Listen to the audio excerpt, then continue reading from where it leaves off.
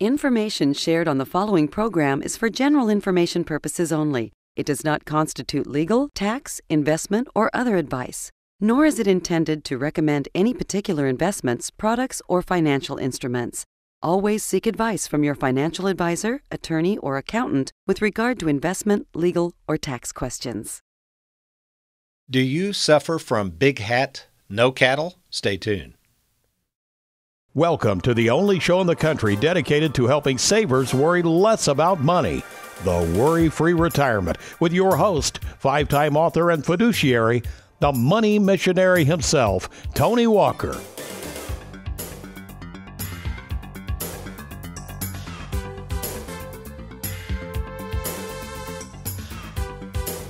How would you define rich? Well, hello and welcome to the WorryFree Retirement. I am Tony Walker. We got an interesting show today, and I think you're going to enjoy this whole theme of big hat, no cattle. You might be thinking, I don't know what that means. Well, you will by the time this show's over with. But we are dealing with the term of perception. How much money do you have? How are you going to use it? Do you feel rich? What is the definition of rich? Well, we can think about that, and I think from just a pure secular standpoint, when we think of being rich, or signs of being rich, that would be the big hat syndrome, but would be having a big home. Somebody that has a very, very nice home, for instance, we might assume that they must be rich. Maybe we drive by a house and we see 4 or 5 nice cars out front, really nice, expensive cars, and you think, boy, that must be some rich people. Then you might go into somebody's house and you look around and you go, gosh, look at all this expensive art and beautiful furniture and window treatments. They must be rich. Also, you could maybe think somebody's rich who does a lot of extravagant travel. I know of people that travel all over the world and travel regularly. I mean, nice trips. And we might assume that those people are rich. So how much money you have, how much possessions you have, that would be the cattle. Okay, we're going somewhere with this, folks. How much you possess, as that's kind of how we measure ourselves in terms of rich. Now, Webster's defines rich as follows, several definitions, but I like this one. Having an abundance of possessions, especially material wealth, or having a high quality or value of quality of things, being well supplied or endowed. And finally, here's a good one for today's theme of big hat, no cattle, rich as magnificently impressive. So richness, if that's such a word, is really relative, though, when you think about it. I covered this in my book, The WorryFree Retirement. You don't believe me? Just head on down to a third world country, maybe show up with some pictures of some very modest homes that we would consider modest in our country, and show those photos to somebody who maybe is living in a shack on the side of a mountain, and that person's going to look at that picture and probably say your $100,000 home or whatever it's worth in Kentucky. They might say, boy, those people are rich. Look at that house. So again, it's a relative term. In the United States, that same house we might consider very, very modest at best. So one part of the world considers something very rich. Another part of the world considers it not. All right? But again, in a third world country, they're going to peg that as rich when we might not think it's very impressive. So after working with thousands of savers all these years, 33 plus years I've been in the financial trenches, here's what I've discovered about money and how much money you have on paper, right? We're going to talk about money on paper versus money in your pocket. The money on paper is the big hat. The money in your pocket is the cattle. Now, the only one who truly knows how rich you are is the one that has a game plan to use and enjoy the money they have. Because let's face it, if you have, I don't care how much cattle you have, you could have hundreds and hundreds of heads of cattle. That's our measurement for rich, let's say. But if you don't ever use the cattle, really all you've had all your life is a big hat. Because without enjoying the money, again, the WorryFree Retirement, the philosophy is, what's the point of having money if you're not going to enjoy it? Years ago, this whole big hat, no cattle thing, I didn't think of it. It was a wonderful conference that I attended. And at this financial conference, ironically, they had this comedian that showed up, and that was the title of his message, Big Hat, No Cattle.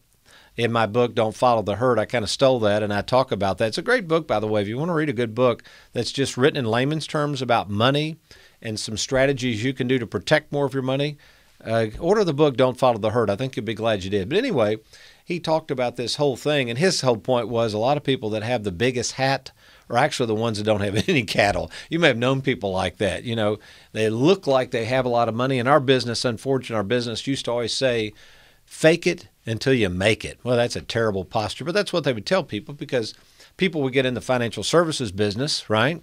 You get trained and you go out here and you call on people that usually have a lot more money than you. And what do people do? They usually run out and buy a nice car. They get in a nice suit and they drive around and they fake it until they make it and hopefully can make it long enough until they actually truly make it. But that would be the comedian's version of the big hat, no cattle syndrome. We're kind of taking it a different step here. So the problem is whether you know it or not, if you've got money, let's say a lot of money in a 401k or a brokerage account, or maybe even a bank with low interest rates, or maybe even an annuity, it doesn't matter. Even if it looks like a lot of money on paper, it may not mean as much or be worth as much as you think. So the symbol of being rich is the hat, the 401k statement, the brokerage statement, that's the hat. But if you don't figure out a way to put food on the table, if you don't figure out a way to protect that money and put it in your pocket and use it, it's nothing more than a hat. Is all this kind of making sense? So my definition of rich, where we're going with the show today, my definition of rich is certainly to have plenty of money to live on. Don't get me wrong, you got to have money to live on. But in reality, I think the definition of rich is having enough money to live, but also living for today and enjoying the money. You know, what is the point of having a big hat and a lot of cattle and not using the cattle? And in the financial climate we see this play out within all of these trillions of dollars locked up in 401k plans. Maybe you're feeling this way. You are kind of thinking, I've been putting all this money in these 401k plans, and Tony, even as I'm listening now, I don't have a game plan to get that money out, or I don't know what the costs are to get it out. So what is the cattle? What is the 401k that's represented by the cattle? Well, it's really represented by Wall Street. Their products of stocks and bonds and mutual funds and other investments that, quite frankly, in many cases are full of risk and no game plan to use it. So while you might have several $100,000 in a 401k, or maybe you're watching it, you've got millions, I don't know. The point is, if you don't have a game plan to use and enjoy and maximize that money, are you really rich, right? Well, years ago, where did all this start, Tony? Did people years ago have this big hat, no cattle syndrome? And I don't think they did. I go back to my grandfather all the time. I use him as an example because he didn't have a 401k. He retired the same year, 1978, that the 401k was enacted into law. So let's kind of go back in time. Prior to 1978, how did most people express their wealth? Where did they put their money? I'm talking about savers. Well, savers never put their money in the stock market. Growth mutual funds were really just kind of coming on the scene. No, back then, the majority of people put their money in banks because interest rates were very high and guaranteed. They put their money in fixed interest annuities. Again, fixed annuities were guaranteed and paid good interest rates back then. A lot of people back then who were savers purchased municipal bonds because of the tax advantages and, again, good steady income, good steady form of cattle. And, of course, if you had a municipal bond, they were tax efficient. But not so today. With the modern day 401k, or even if you have an IRA, 403b, it doesn't matter. It's all the same thing. Maybe you've rolled over your lump sum pension into something. It's what's called a qualified account. And the problem with these qualified accounts is not only are they in many cases locked up, but now you have all of these taxes. I call it the tax tumor that you're going to have to deal with. So you've gone from the safety and security of products like CDs, fixed annuities, municipal bonds, all these things everybody used to depend on, the cattle, right? And then they could use the cattle but still protect the principal. That's not the case anymore. This money in these 401ks, in my view, is really not real money. And we're going to see this in the second segment. Whereas in the past, you put $100,000 in a CD, it paid 8-9%, whatever it paid.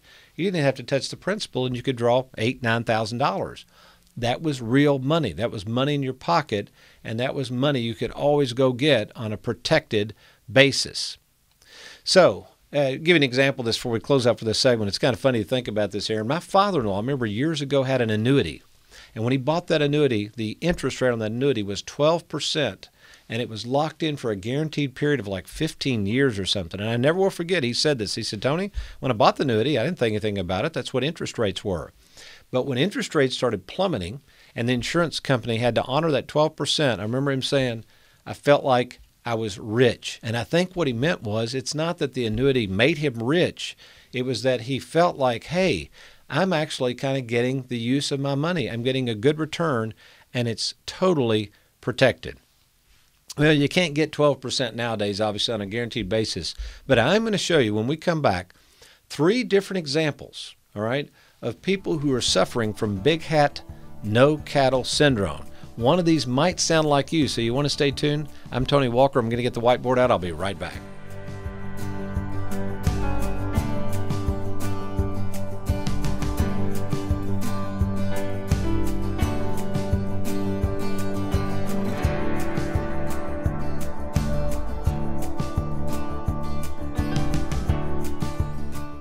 As someone who loves golf, I've learned the hard way that owning the best set of clubs is worthless if you don't know how to swing them properly. Money is no different. Having the best financial clubs in the world doesn't get you anywhere if you don't know how to properly generate income for life. I'm financial advisor Tony Walker. Allow me to show you how to get the most out of your money. Log on to TonyWalkerFinancial.com and let's get started. Why worry about running out of money in retirement when you don't have to? Attend Tony Walker's next free educational workshop, Safeguarding Your Money During Turbulent Times. That's right, the author and creator of the WorryFree Retirement, Tony Walker, will personally show you how to use, enjoy, and protect your hard-earned money by avoiding the 5 most common mistakes savers are making with their money and how to avoid them. This free 1-hour workshop will begin promptly at 6 p.m. and is being offered at 3 different locations, so you can choose the best location that suits your busy schedule. Louisville on April 23rd, Elizabethtown Tuesday, April 24th, and Bowling Green Thursday, April 26th. That's Safeguarding Your Money During Turbulent Times with Tony Walker in Louisville, Monday, April 23rd, Elizabethtown Tuesday, April 24th, and Bowling Green Thursday, April 26th. This workshop is free, but seating is limited and registration is required, so don't miss out. Log on now to TonyWalkerFinancial.com to register. That's TonyWalkerFinancial.com. Welcome back to the Worry-Free Retirement. I'm reading over the book, The Great 401k Hoax by William Wellman. This is a really good book. Now again, we're not here to bash the 401k, but Wellman is saying that it really was kind of a hoax, the way that the 401k was introduced and how Wally World came on the scene and started working with all these savers. In fact, there's an interesting quote. He says on page 31, let's just put this up full screen here, and I'm having to look down and read this, but he says, after all, he's talking about Americans investing in 401ks. He says, after all, they were not lured into the market by any decision made solely on their own. They got their feet wet on Wall Street because their employers' defined benefit pension plans had disappeared or had been skinned back, and the 401k had become the only viable option. So anyway, what we're talking about today is this concept of big hat, no cattle. And I'm going to share with you 3 different versions of what we would call richness. In other words, each person has about $300,000 in their 401k. They're all excited about it. That's great, great savings. But we want to know, what do they really have? How much cattle do they really have to enjoy? So what I'm going to do, I've got over here person A, person B, and person C, and the title is actually Count the Cost. You know, you think about any financial decision, one thing I've learned in doing finances so long is there is a cost with every financial decision. The key is, what's the least amount of cost? So there is nothing that's going to just be perfect. Everything has some sort of cost, even if it's an opportunity cost. So we have to understand that. So basically we're using 3 different individuals. The first individual, the age is 55, okay? And in this example, the 55-year-old's big hat, he has $300,000 in his 401k plan. Now, I asked the cost because at 55, if I had a conversation with person A and said, hey, how much do you really have on paper? And he would say, well, obviously $300,000. I might say, well, that's fine. How much was it last month? Well, he might say, well, last month, Tony, it was $280, and a year ago it was $320. So really what I would say is, that's all on paper, right? Because you don't really know what that's worth because you haven't converted it to cash and put it in your pocket. And he might say, well, yeah, I'll get it out right now. And I'd say, no, you don't. The cost is because you're under 59 and a half, unless this was a former employer. That's why, by the way, if you've got a 401k from a former employer and it's just sitting there, please contact us. That thing needs to be moved into our process. Don't let it just sit there, because if you're with a current employer and you want to move it, you can't. And this is kind of tricky. The government locks that thing up. You can't even move it out. So the cost is it's locked up in the plan. So the net amount of effect to you, the amount of cattle you're going to actually enjoy, is we don't know because the plan is locked up. And many of you are trying to anticipate interest rates and what's it going to make. Who the heck knows, right? The second example I use is somebody will say in their mid-60s, whatever. We'll put 65, okay? And the same thing. The 65-year-old says, my big hat on paper is $300,000. And Tony, I was going to move money out. The problem is, look here, just a few months ago, I had $320,000. So I might say, well, why don't you move the money out? Because he's saying, or she's saying, I want the market to go back up. Tony, that would be foolish. I just had $320,000 a few months ago. I'm going to wait for it to come back up. So my question to them is, the cost is, number one, you can't get it out yet because you're waiting for it to get back to 320. The cost is, what if it went down? So what if it would go down? See where I'm going with this? So we really don't know. So again, we're back to big hat. We don't know how much cattle we have. All right. So you're saying, well, Tony, surely there's other examples of that. Okay, let's say person C, 68 years of age. All right. Person C, same kind of example, says, Tony, I have $300,000. But what I decided to do several years ago, I was worried that the market was at an all-time high. I moved it into a guaranteed fixed income fund that pays 1%. I haven't made a lot of money, but I haven't lost a penny. And I would say, amen, great. But if you're leaving it at 1% and there was something much better on a safer basis, gosh, we could put that in a fixed indexed annuity. Did you realize, now this won't happen all the time, past performance doesn't indicate future performance. We had several fixed indexed annuities last year that made 14%. And you say, well, is that good, Tony? I thought the market went up 28. Yeah, but that 14% is locked in. Remember this fellow over here, he's already lost some money. So with a fixed indexed annuity, I'd rather take my chances. I'm not going to lose any money with it.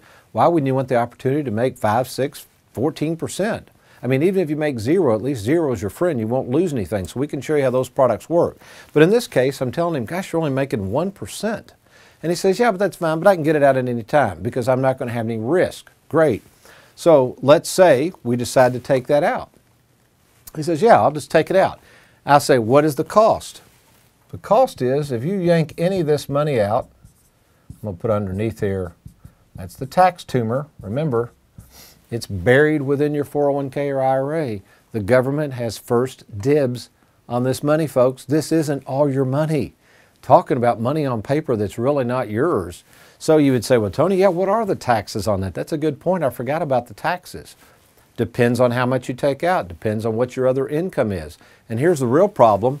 It may be, I'm going to estimate, the taxes on that could easily be as much as $100,000. So talking about a lot of cattle that just ran out the chute and got away from you, that is a lot of money, folks. So what we're trying to explain here is we are interested in the money on paper. And that's what makes our process unique. It's a 5-step process, and it begins with clarifying your vision and providing you an assessment. Let me explain what's going to happen. If you would like to go to TonyWalkerFinancial.com, you're going to click on the Let's Get Started button. When that goes to our office, we will contact you to set up a no-obligation appointment in either our Louisville or Bowling Green, Kentucky offices. Another question that's asked sometimes is, Tony, how do you get paid? How does all this work? Because you're offering all these free assessments. Well, we get paid very simply. We're a fiduciary, so it's all transparent. We'll show you exactly what the fees are. They're 0.6% for a managed account, which is generally about a third of what a lot of people charge.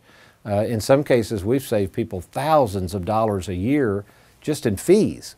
The second way we're paid is through one-time commissions.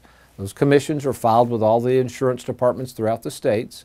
Those commissions come from the sale of life insurance. We usually only work with guaranteed permanent insurance type contracts for life insurance. We can show you how to pass on more money tax-free at your death, try to mitigate that tax tumor that way. And then the second way we're paid is from commissions for the sale of fixed annuity products. We do not do variable annuity products. We only work with fixed interest and fixed indexed annuity products. So again, give us a try. There's no cost or obligation. Log on to TonyWalkerFinancial.com. Click on that Let's Get Started button. And by the way, we do have a workshop coming up in Bowling Green and Louisville. It's entitled, how to be worry-free in retirement. You can register on the website as well there. One of our few workshops. We're only doing them quarterly now, so I encourage you to get to one of those workshops. I'll be there in person, and I'll be also taking questions from the audience there following the workshop. Again, that's TonyWalkerFinancial.com. Well, does the Bible have a definition of being rich? Not really, but there's one particular person in the Bible that's going to describe the feeling of being rich, whether you have money or whether you don't. Interesting stuff. I'll be right back, but I got to get me a cup of coffee. You stay tuned.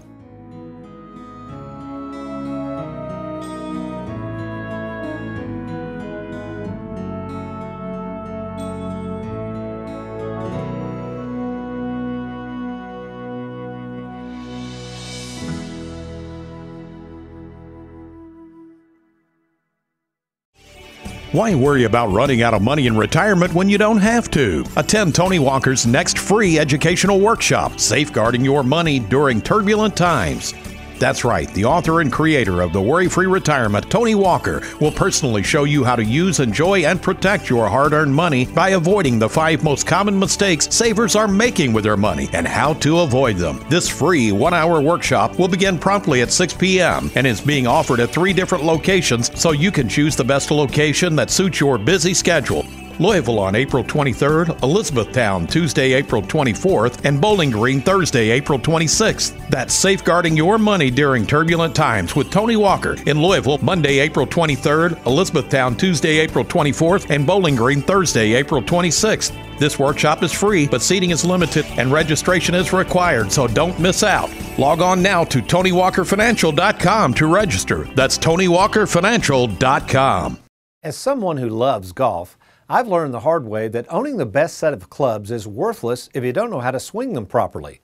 Money is no different. Having the best financial clubs in the world doesn't get you anywhere if you don't know how to properly generate income for life. I'm financial advisor Tony Walker. Allow me to show you how to get the most out of your money. Log on to TonyWalkerFinancial.com and let's get started. Hey, good cup of coffee. Thanks for joining us for the WorryFree Retirement. We're going to talk briefly about the Bible and its approach to this concept of striking a balance between enjoying our money and also protecting it. You know, the WorryFree Retirement really is a 3-prong approach that I created years ago following the tragic events of 9/11. Prior to that time, again, I was managing a lot of money. Probably 90% of the money I had was in the market for people. Everything was great. They fly into those buildings and all heck broke loose. And I decided, hey, I need more of a philosophy. I need more of a structure. I need a process to help savers. That's who I decided to start working with.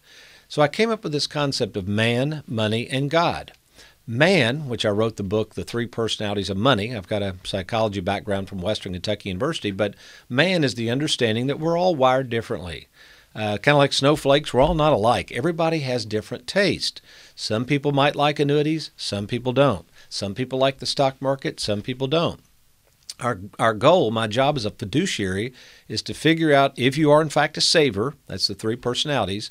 And then when savers come into the forefront, we work with them on products that suit them. Very simple. The next core ingredient of our components is money. We have to have a basic understanding of money, how money works, opportunity costs, minimizing cost, how to provide guarantees. That's another thing savers want. And my book, Don't Follow the Herd, geared towards that. And then finally, God. I wrote the book, The WorryFree Retirement. And in that book, at the very conclusion of the book, as we lay out all the steps to try not to worry about money, we talk about this notion that God is ultimately who we have to place our trust in, that God does not want us to be worried about this stuff. It's a truth I've discovered. It's a truth I still struggle with, quite frankly, but thank God that I realize He doesn't want me to worry. He's got all this covered. He'll do the worrying for me, you know. I read in a book once, Watchman Nee says, God's really not worried about anything. So why are we so worried? He's already got this deal figured out. So no matter, and we've got to get to the scripture, no matter how much you have, here's the point, or how little you have, all right, you're not rich. It doesn't matter. The goal is if you can't have contentment in with the money you have, you're not rich, all right? So Paul addresses this. Let's go, Aaron, to 2 Corinthians 12:9. 2 Corinthians 12:9. And Paul simply says, look at this verse. My grace is sufficient for you. Because what Paul had learned, it was contentment. It was the grace of God, the mercy of God, that allowed Paul to deal with, he had good times and he had bad times. If you read Paul, he's kind of like David. But he learned through all those things to be content. And in my view, Paul was rich because of it. So we have God's grace, we have his mercy, and in the end, you can take that to the bank. Now, real quickly, Ephesians 2:14, let's put that up on full screen here. And 2:14 says that Jesus Christ basically is our peace. So we have God's grace, and then we have Christ as our possession, and we realize he's broken down the barrier between man and God. So the true peace is found through Christ. God has provided all of our provisions. So whether you feel like you got a little or a lot, think about and meditate on that fact. God has supplied all that we need, and with this, he says, you need to be content. Well, right now you might be saying, well, Tony, that's all well and good, and that's great spiritual advice, but brother, I got to put food on the table here. I need some help. And that's why we're here. We are here to help savers worry less about money. We do that by providing guaranteed income. We do that providing some investments through our Charles Schwab platform. But more importantly, we do that by providing personal one-on-one service. I've been in this business 33 years, folks, and I want to help you worry less about money. It's really easy for us to get together. All you do is go to TonyWalkerFinancial.com. You're going to click on that Let's Get Started button. Once there, that information is confidentially sent to our office. We'll follow up with you. We'll set up a no-obligation appointment with myself at either our Louisville or Bowling Green, Kentucky offices. Now, after we have our first meeting, we'll determine if an assessment is necessary. If it is, we'll put that together, again, absolutely free of charge. You'll be able to review that with me or one of my staff, and then you can take that and think about it. No pressure, no obligation. You can't beat that with a stick. So again, also, I wanted to mention, Aaron reminded me, we have a workshop coming up in April in both Louisville and Bowling Green. It's specifically on how to retire worry-free. Brand new workshop information in April. Again, go to TonyWalkerFinancial.com for the time and location. Well, I hope you've enjoyed today's program. I've enjoyed being with you on the Worry-Free Retirement. You remember, between now and next week, do me a favor. If all else fails, you be worry-free. Make it a good one.